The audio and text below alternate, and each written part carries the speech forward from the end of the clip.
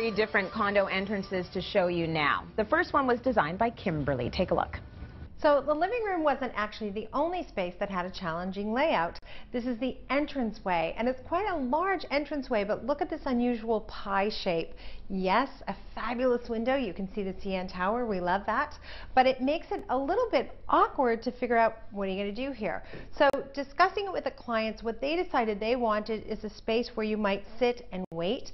For example, he might wait for her to get ready for a night out and sit here comfortably and read a book. So we knew we wanted a couple of chairs, and that was fairly easy to do. But then psychologically, what do you do with this awkward triangle that comes in here? So my first idea was to get a big gong, because as I said, they love everything Japanese. Couldn't find one. Second choice came from my own house. This is an olive stone from Italy. I think it's beautiful. It really fills the space. It gives them an anchor so they feel nice and cozy here, and it opened up the entranceway to be a gracious and inviting space.